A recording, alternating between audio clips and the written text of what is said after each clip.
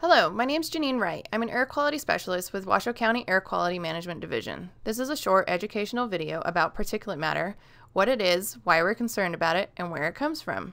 So what exactly is particulate matter? It's a pollutant found in the air that includes dust, dirt, soot, smoke, and liquid droplets. Particulate matter, also known as PM, is a year-round pollutant, but is of greater concern, especially in our region, during the winter months due to temperature inversions like the one shown in this photo.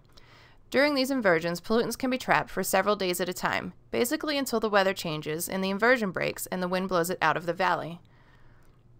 There are two sizes of particulate matter that are regulated by the EPA.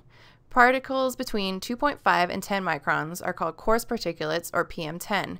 These are of concern to human health as they are small enough to be inhaled and accumulate in the respiratory system. Particles of 2.5 microns or less are referred to as PM2.5 or fine particulates, and are a greater health risk than PM10 as they can reach deeper into the lungs. So how does particulate matter affect my health? Children are especially susceptible to the effects of particulate matter as their respiratory systems are still developing. The elderly and adults with chronic heart or lung diseases are also more likely to experience the effects. However, healthy adults can also feel these effects from particulate matter.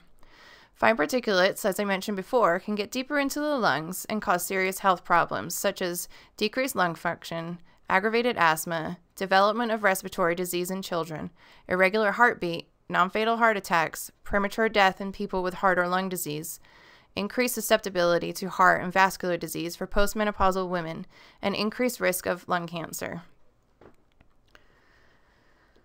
So where does particulate matter come from? PM10 or coarse particles come from crushing or grinding operations and dust from construction or unpaved roads. Fine particulates come from combustion activities including wildfires, power plants, some industrial processes, motor vehicles, and wood burning such as in your fireplace or wood stove.